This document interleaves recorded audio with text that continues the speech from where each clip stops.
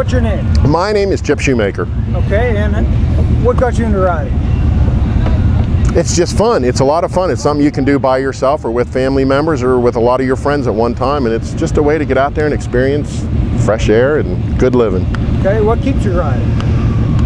Gas prices and the fun of it all. All right. Have you ever had a crash or a near miss? Yes, I have. What happened there? Well, it wasn't good. So always remember to use your safety features and go with places like the Motorcycle Safety Program to learn how to ride your motorcycles correctly. Even if you're an experienced rider, use them. It comes in handy. I hear it all the time. Okay. You had one thing to tell? Did you already say that? No. Yeah. One thing to tell a young rider, what would it be? Well, number one, it would be to take the Motorcycle Safety Program. I do manage Keystone Kawasaki in Duncansville, out here in Duncansville, Pennsylvania. You see so many accidents are caused just by people that don't know exactly what to do whenever they get into a little bit of trouble.